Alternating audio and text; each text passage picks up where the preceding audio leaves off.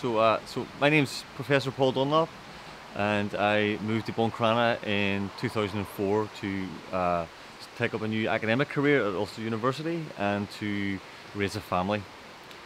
So we moved here to this development. It's called Elm Park. Quite nice, open space, lots of new families, a place where we could raise our kids safely, and they would have friends, and commuting distance to my work, commuting distance to my wife's work, where she's works in the hospital in Cardona. And so we came down here and we bought a house essentially off the plans. They weren't built yet fully in 2005, and 16 years later it is now being demolished because of high content of mica, defective blocks, and it's now cracking apart. When did you discover this? Because you've had quite a journey even on site up till Yeah, then. yeah. Well, we also flood here. We have a quite unfortunate situation we're dealing with that, and also now a mica problem. So both are sort of very different issues, but they have the same impacts. Essentially, when you flood, you lose the value of your home. No one ever wants to buy it. You can't sell it. And now we also have mica, and we have went through the testing regime, and we've supplied our engineer's report to the council, and we've been recommended that our house has been to be demolished. So we now have to rebuild back our home again, back in the floodplain, and it's the same sort of back in the same thing. So we invest all this money again, and we're going to end up with a house that's still worth zero. Okay. How is it impacting on you? Because there's no specific person or career or individual that haven't been affected across the board with this. No. I mean, like, this is an impact on everyone from high-level professionals to the unemployed. It's caught everyone out. I mean, no one ever heard of defective blocks in my circle of friends and neighbours. It wasn't a thing that was on the radar. Certainly, we didn't ever expect to buy a brand new home for it to be falling apart 15 years later. I mean, we have had cars that have lasted longer than that. I mean, the whole thing has been completely disgraceful, and it's through no fault of our own that we've been all caught. I mean, my background is in geology, so I understand geology and geological minerals, and even at that stage we never would have been aware that there would have been issues with concrete. Certainly issues where they would feel rapidly in the timescales that we're seeing in Donegal. It's just really disgraceful, really. So lots of people have been really caught out badly across the whole community. Would you have bought a house if you knew that this was in the house? Of course not. You absolutely wouldn't. Who would? I mean, you buy a home based on that. You understand that there's engineers, there's architects, there's property developers, there's a planning process that's overseen by local authorities, that there are regulations in place that people have to maintain to, that there's building control, and that's all signed off by planners at a higher level. So it's not my job to do all that. That's their job. It's the same as if I go to buy a car from whether it's a Volkswagen or a Ford or a BMW. Their job is to make sure the car is safe. And when I go to the showroom and I buy it, it's at a standard that's drivable and it's not going to blow up. So no one would have ever suspected that they were buying a defective home. No one, and no one would ever would have took that risk that I know of. Do you feel that the 90/10 would resolve this? Because that's what's on the table right now. No, it's not going to resolve it. I mean, it hasn't even, the scheme as it is at the moment has barriers to access for most people. Most people can't even get the tests done. I mean, we're lucky. I've got a good job, and we had some savings. We didn't have to borrow extra money for the tests. I knew I had mica based on the deterioration, so for me it was easy to put the money in to get the test, because I knew I was going to get 90% of it back again, and at least I would have had a definitive answer. I mean, as a scientist, it's really important for that. It took the guesswork out. You weren't any worry anymore about, do we have it, don't we have it? I said, here's the new testing regime. Let's put the money in. We know we're going to get it back out, 90% of it back out again, and then we can move on from there. Most people can't even do that.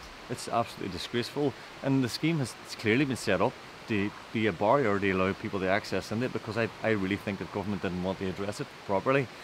I think the 90 thing on paper sounds great, that we're going to pay 90% of it. Oh, you get 90% the cost of a new house, aren't you lucky?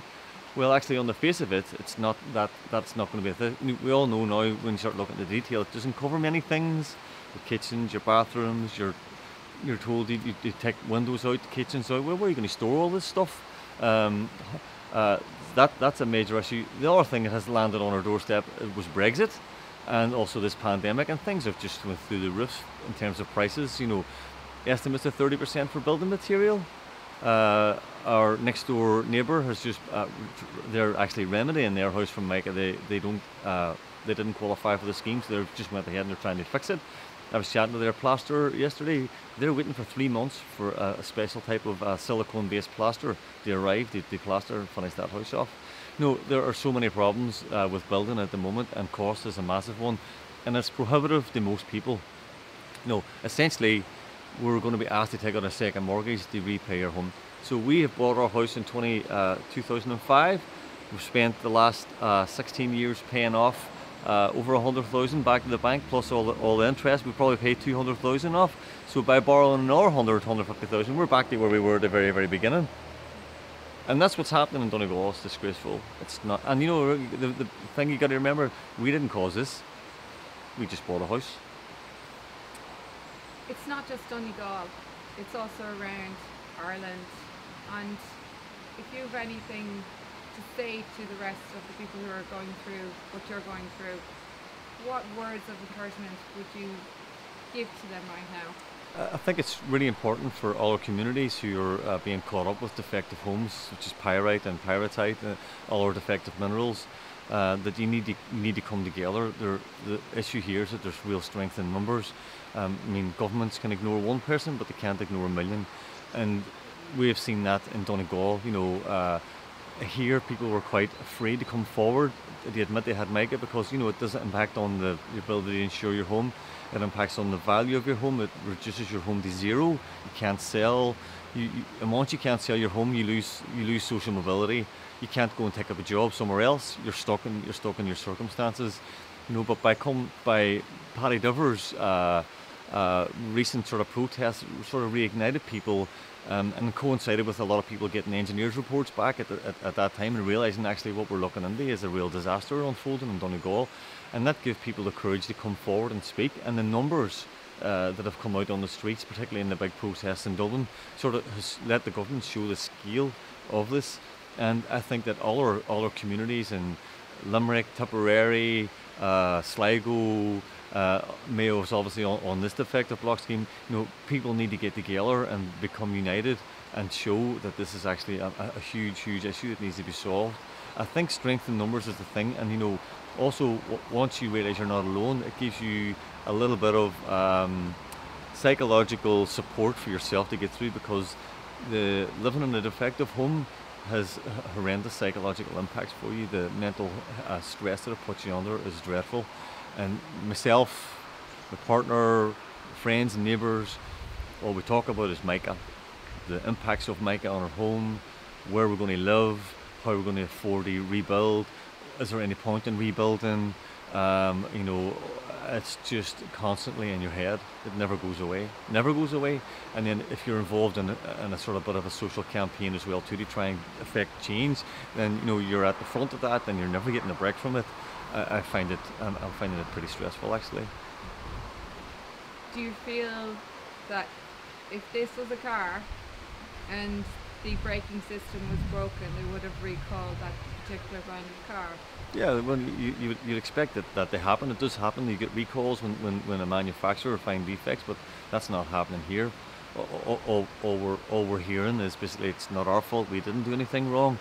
I think that's why it was really important for MICA Action Group as part of the campaign to call for a public inquiry. This hasn't just happened in Donegal. It's happened right across the country now. There's different deleterious minerals that's causing it. It's not just mica and pyrite that can cause defects and blocks. There are other deleterious minerals as well too that can cause defects, and it's really important for the aggregate industry to work with the Geological Survey of Ireland, all the professional bodies, to understand where you can quarry, where you can't quarry, and how you overcome the presence of deleterious materials at all. This should never have happened. It's totally avoidable. This is a problem that has come out of poor regulations, no self-regulation, aggregates may be taken from the wrong place or whatever, but you know, it needs to be addressed so it doesn't happen again. And there is the scientific expertise and know-how in Ireland to do that, and internationally. So you know, rather than sort of trying to shy away from it, they should be going, right, let's stop this, let's investigate what happened properly by doing an inquiry, and then let's move on from there, so no one in Ireland will ever be caught out again with a defective concrete block. Period. I think that's very possible. One last question as well. We're talking about aggregates, we're talking about blocks, we're talking about building, we're talking about foundations, but the real toll here is on a humanitarian level, Yeah. a mental health level, Yeah. and we're at crisis point. Yeah, totally. I mean, I look at this community that I'm living in, and I don't know how it's going to cope, because this is going to go on for a long time. You know, you're talking about a scheme at the moment, for example, where some people can afford to fix their home, some people can't ever afford to fix their home, some people, like pensioners who will go to the bank, will never borrow. So you're talking about your community being surrounded by dereliction in years to come, and people coping with that, living in derelict homes, living beside derelict homes, living in situations where they can't rebuild their home, living in circumstances where there's no point in rebuilding the home. You know, this is Donegal, and this part of Donegal is deteriorating, and it's not getting any better, and the community is going to essentially be falling apart. If you get the 100%, how is that going to impact on you? It just removes all the stress personally from me and my family, because it means that there's hope for the future for this area, and that's what's required.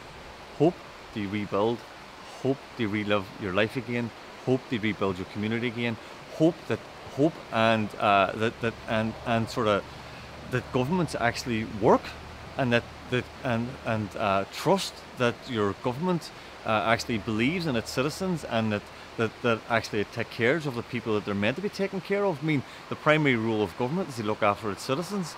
If they do this, they show they're doing that, and Ireland becomes a place to live in that's worth living in. At the minute, I just look at it and go, I can't understand why anybody would come to live here. If a government can't get behind a social cause like this, why are they in politics?